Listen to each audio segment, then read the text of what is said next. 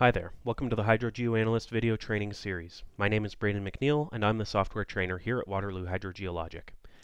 In this video I'll discuss the concept of Electronic Data Deliverables, or EDDs, and how you can use them to pre-qualify and import large quantities of data into many database tables all at once. In a nutshell, the EDD workflow allows you to define a data input template, or an EDD template, which is based on the database structure itself. That means that the EDD template has built-in data validation criteria. For example, you wouldn't be able to enter alphabetical characters in a numeric field. Or if you have a list requirement for a particular database field, then only the listed values would be acceptable. The EDD template is then loaded into the HGA QuickChecker. The QuickChecker module acts sort of like a filter, allowing you to validate your actual data files against the EDD template and identify any errors. These errors would have to be resolved before eventually submitting the EDD, which takes the form of a .zip_HGA file. This is a special file format designed specifically for HGA. Since the EDD template, and by extension the EDD itself, are based on the database structure, no additional data mapping or validation is required. So once the .zip_HGA file is produced by the QuickChecker, it can be imported at the click of a button. So let's review this process from start to finish. The first step in the EDD workflow is to create the EDD template. This is done using the EDD Template Designer module, which you can access through the main modules menu. When you access this module through the main menu, you'll see the following window open up here. Using this window, you can select the database fields and tables that you plan on importing data into. The toolbar buttons at the top allow you to create new, open existing, and save the EDD templates. There are also a couple of buttons to allow you to publish a mobile EDD and to email it to someone, but we'll be covering the mobile EDD capabilities in a future video. For now, we're just going to focus on the regular EDD workflow. So what you'll want to do at this point is to review the data that you'll be importing. Using the EDD workflow, you can actually import data from many different sources all at the same time. But in this example, I've conveniently saved all my data into one Excel spreadsheet. Each worksheet within the spreadsheet represents data that will be imported to a different table within the database. As you can see, I have lithology data, well construction data like screens, casings, and annular fill depths, water level data, and a whole bunch of water quality data as well. So with that in mind, I'll return to the EDD Template Designer and select the appropriate tables. Based on the data that I have in my spreadsheet, I'm going to need to select the lithology table, a whole bunch of the well construction tables, and several of the monitoring event tables as well.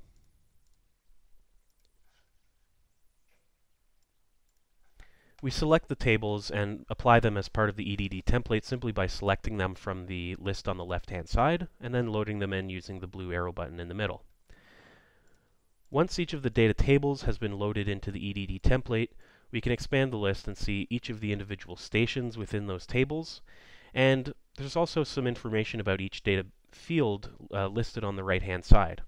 We can see, for example, the data type associated with each field and whether there are any units associated with them.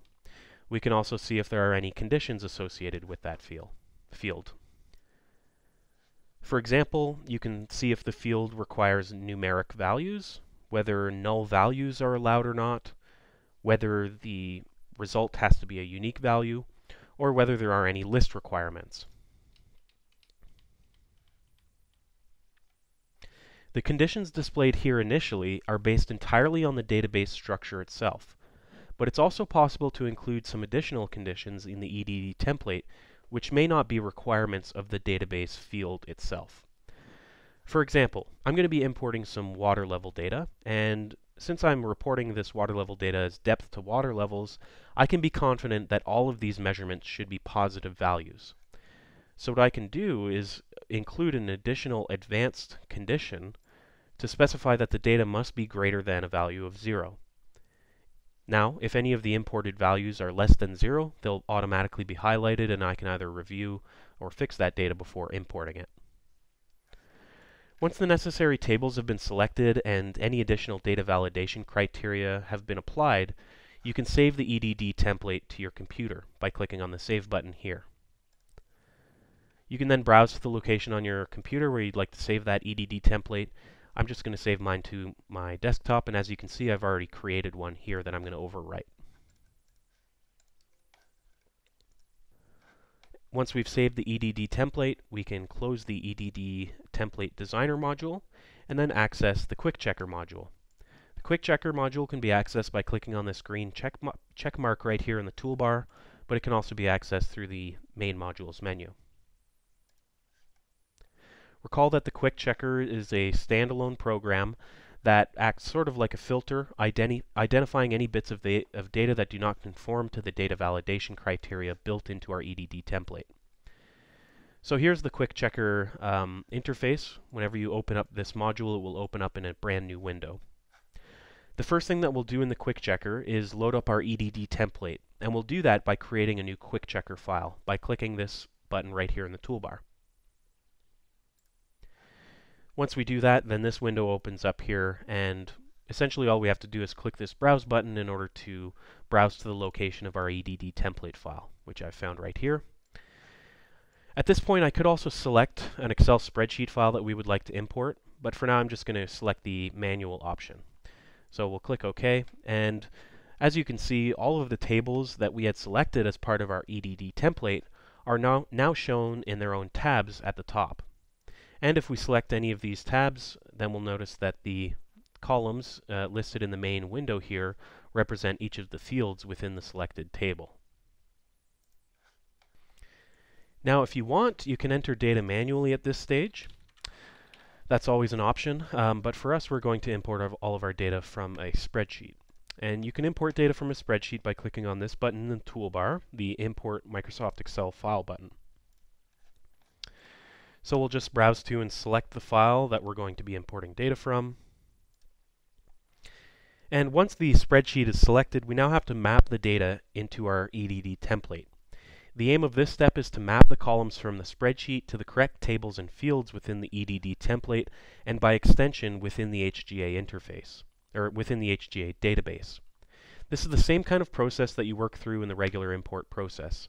And just like the regular import process, all the fields that are highlighted in green here represent primary keys for each table, and these absolutely have to be mapped 100%. You cannot leave them empty. So let's just take a minute here to browse through each of these tables and select the correct worksheet within our Microsoft Excel spreadsheet and ensure that all of our fields have been mapped correctly.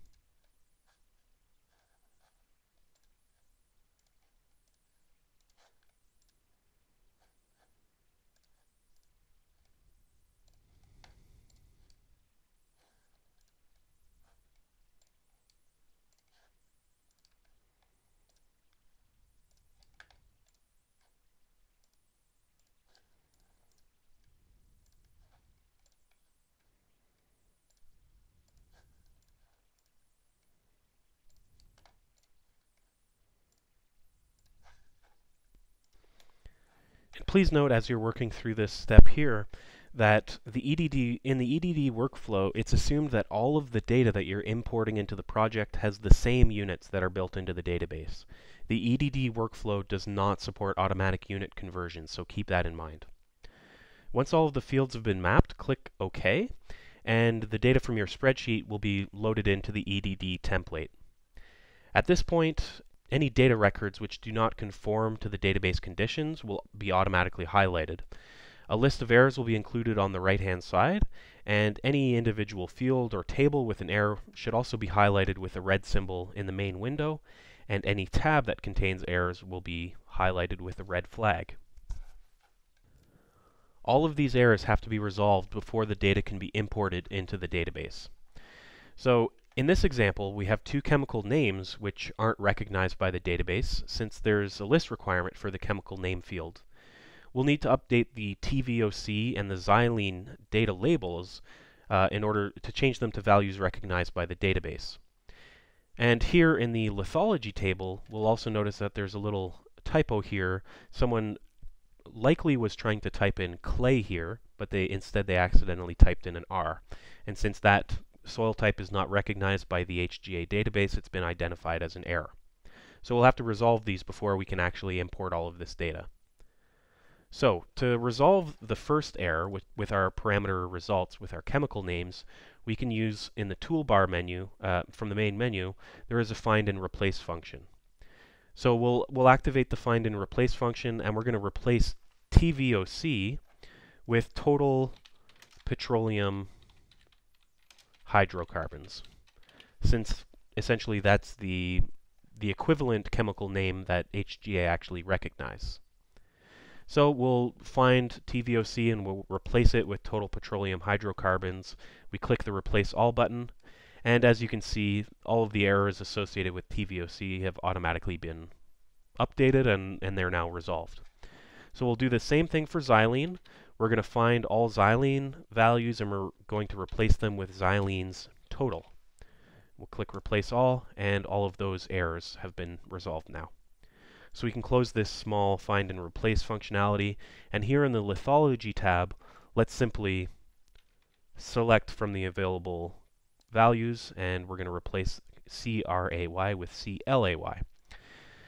As you can see now, there are no errors listed on the table on the right-hand side, which means we're now ready to validate and submit the data. This validation and submission of the data is accomplished by clicking on the Validate and Submit button right here in the toolbar. What happens when we click the Validate and Submit button is that the QuickChecker will perform a final validation check to ensure that there are no errors, and then it compiles the data into a .zip_HGA file, which can then be imported into HGA with just a few clicks. So we'll browse to the location where we want to save our EDD import file. We'll save it as validated data. Click Save. At this point, the EDD input file has been created. We can now exit the QuickChecker and return to HGA. And you can either save the QuickChecker file or not. I'm going to not save it this time. Now back here in HGA, in order to import the EDD submission file, we're going to access the data transfer system. We're going to select EDD as the data type, and we'll click Next. And now the EDD import window opens up. All we have to do at this point is click on this button here to open up a file browser, and we can select our validated data file, click Open, and it will automatically indicate, well, basically a validation log indicating how many new records and updated records there will be in various database tables. All that you would have to do now is click the Import button, and you would be done. So we have just successfully imported approximately 500 individual data records into a variety of different data tables, and it only took us a couple of minutes. And what's better is that we can be 100% positive that the data that we've just imported is fully validated against the database requirements. So that's it for the EDD workflow video. In the next video, I'll discuss the Query Builder module, which is the module that you use to retrieve data from the database after it's been imported. Thanks for watching, and stay tuned for more HGA training videos.